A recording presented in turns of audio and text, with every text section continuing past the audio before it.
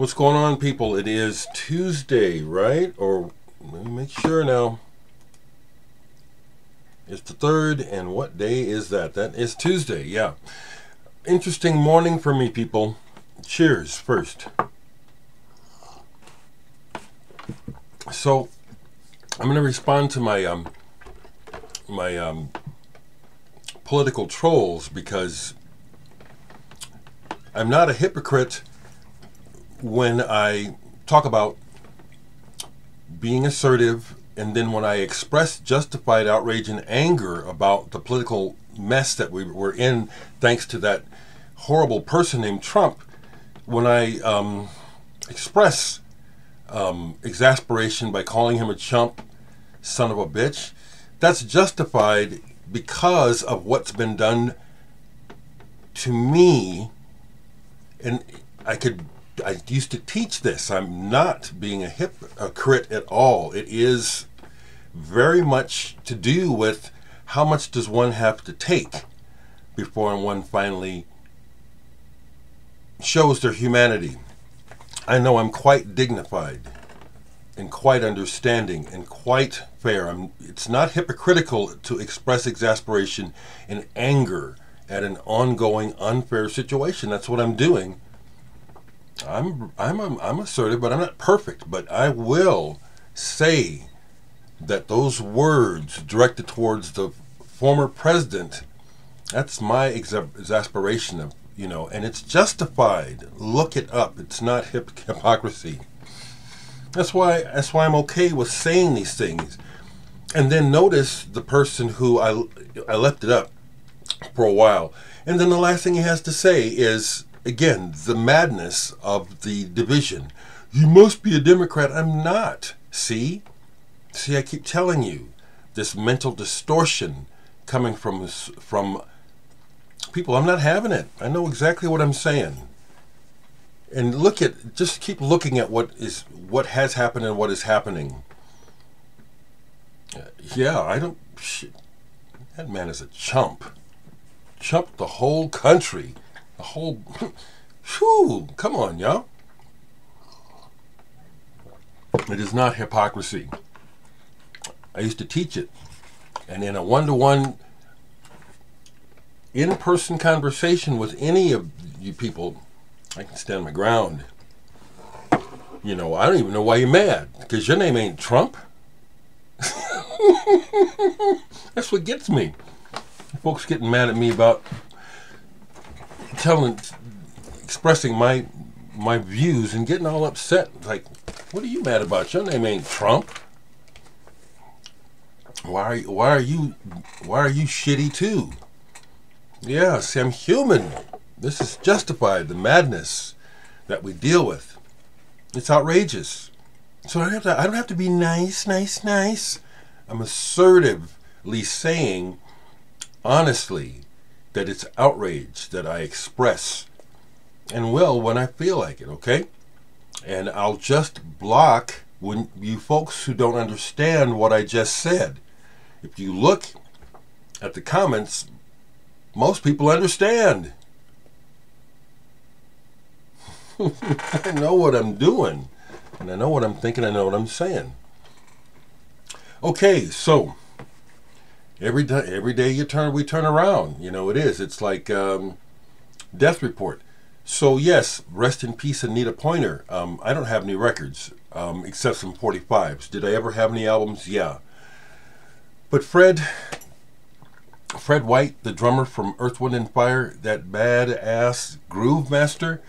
Yes, let us take a moment to show some appreciation for the work that he did and for this band, Earth, Wind and Fire. Spirit. This might be the first album that he made with them. I don't have all the albums he made with them. I missed an opportunity to see Earth, Wind and Fire, and I regret it. Now that Maurice White is gone, they were a force to be reckoned with. Oh, I'll get it later. But Fred was a monster groove master on the drums, and all these records that he plays on, including all the ones I don't have, is proof positive. This is I Am.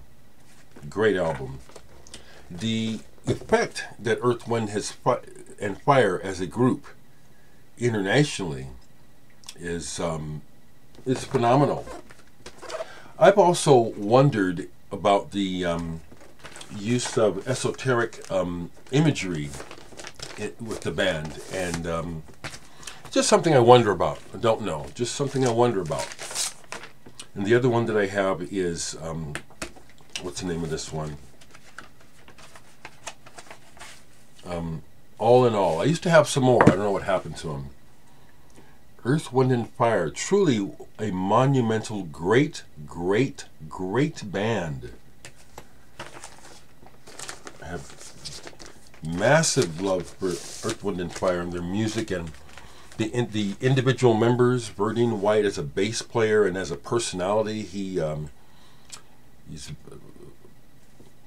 big personality, very, very cool guy. Some more records sitting out last night that I played.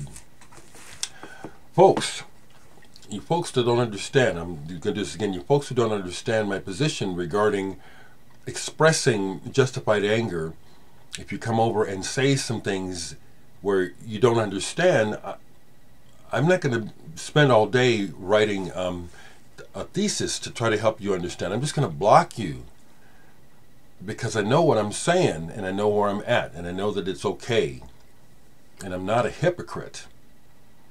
I'm saying things that need to be said.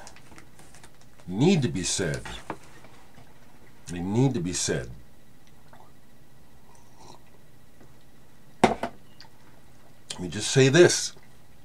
You folks that are all get your drawers in an uproar about what I say politically, you're not listening.